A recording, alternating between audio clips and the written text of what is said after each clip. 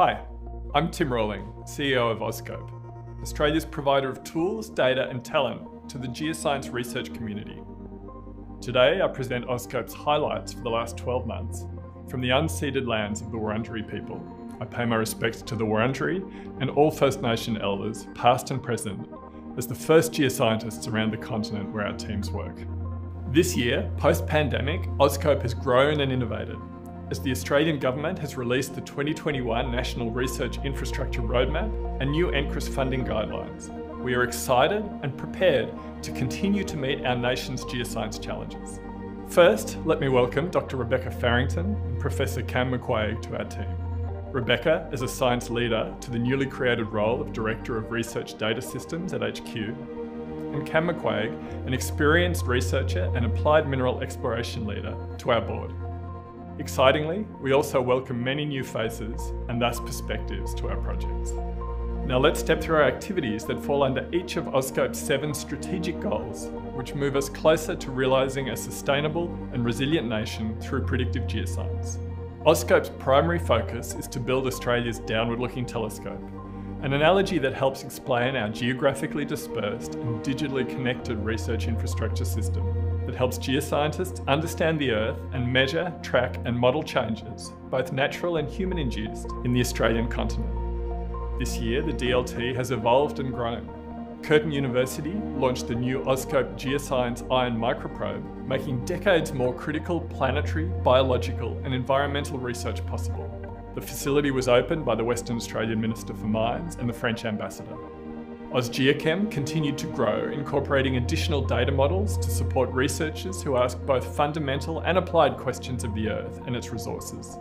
The AuScope Geochemistry Network grew, now with 13 institutional partners, as well as Museums Victoria, providing data science support and a rich national dataset and analytics for community use.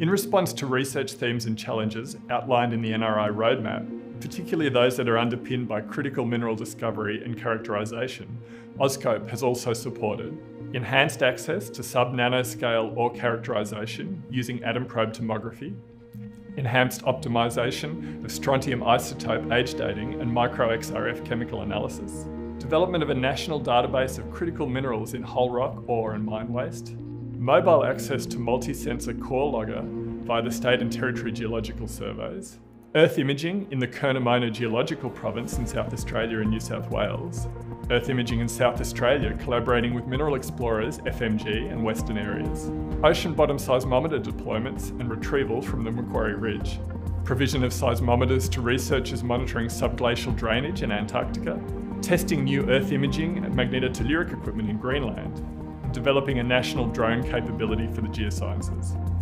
Integral to the DLT is our capacity to provide researchers with fair data that's findable, accessible, interoperable and reusable.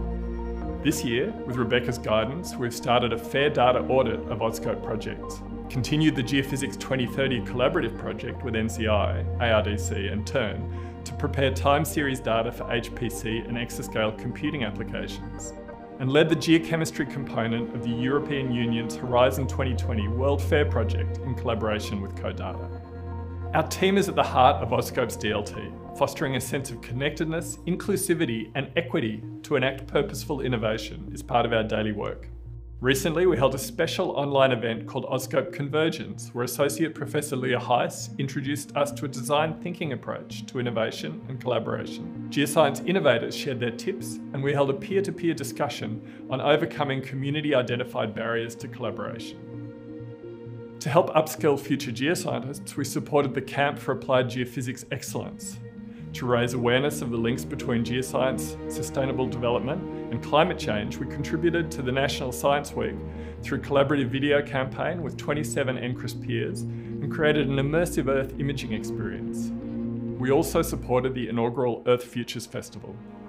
AuScope has continued to enhance Indigenous, industry and international engagement. We've supported the transition of the Geoscience Indigenous Collaboration and Engagement Group to the Geological Society of Australia as a specialist group to ensure sustainable governance.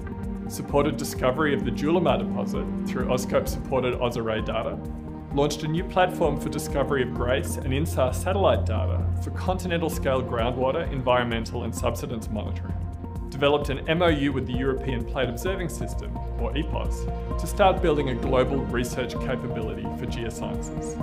You can learn more about our work and the exciting research that is enabled by us and NCRIS via our website. I close by thanking our HQ team, project teams and users for the work you continue to do each year to make AuScope a unique national asset in support of Australian geoscience research and Australia's sustainable and resilient future. Take care, and let's do more impactful work next year.